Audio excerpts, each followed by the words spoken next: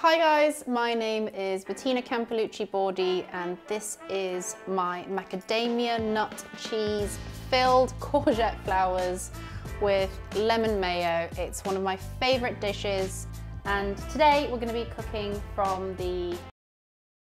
I can't remember what we're cooking from. Sorry.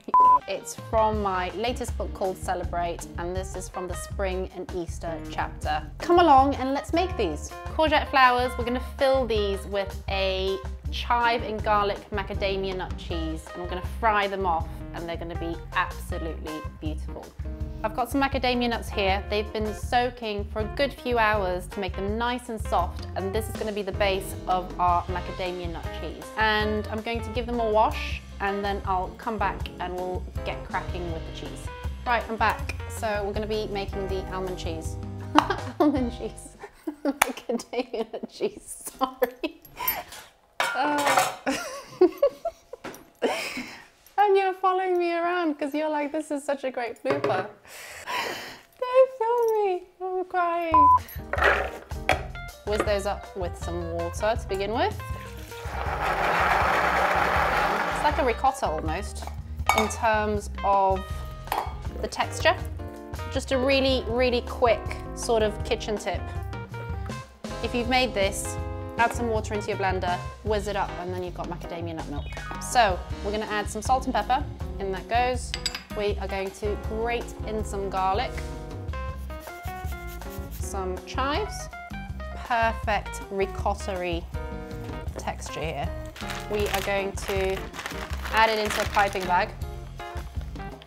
And if you've got any of this left over, you could literally use this as you would use a cream cheese and just add it on toast. It's absolutely delicious.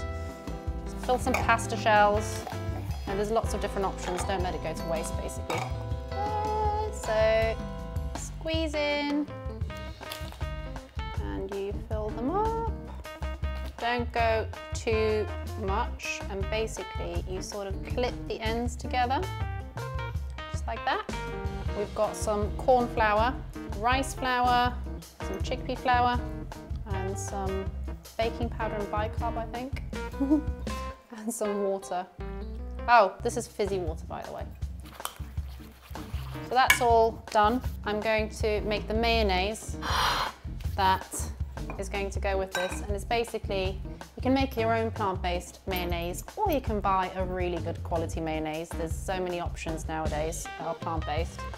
And we're going to basically put that into a bowl, add some salt, we're going to add some lemon, whoa, and that's going to be our lemon mayo to dip these beautiful guys in. So you've got a light, crispy batter going through, and these are going to be beautiful. So let's go and get these cooked.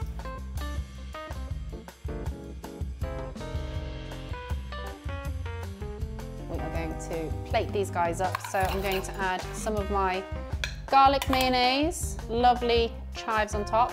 Absolutely gorgeous, one of my favourite dishes in my latest book called Celebrate, and this is the Spring and Easter chapter.